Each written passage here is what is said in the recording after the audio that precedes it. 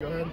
Alan, on your walk-off hit there, I think he'd thrown you 67, 68, 69, then he went fastball, then he came back with off-speed again. Were you sitting off-speed, or did the fastball put just enough doubt in your mind that you could see one of those?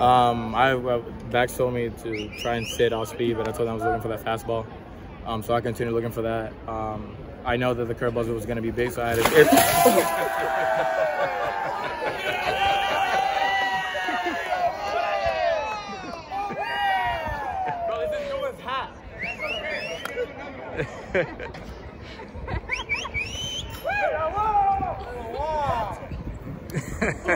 They just made this jersey even heavier. Well, they made us swear to silence on that, so. I don't like you guys. Would you like to finish that now? Yeah. If I remember what I was talking about. I knew I had to look for that curveball in if he threw it to me. So I was just reacting to that.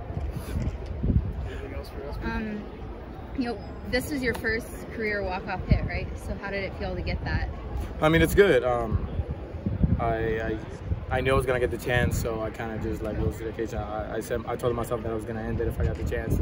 I was just confident in myself because we train these. We're in these situations every day. So. Yeah, and how does it feel in that situation?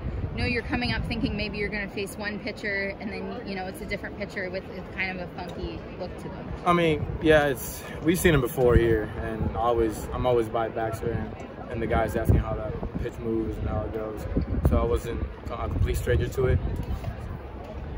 Anything else for us? Thank you. Thank you, guys.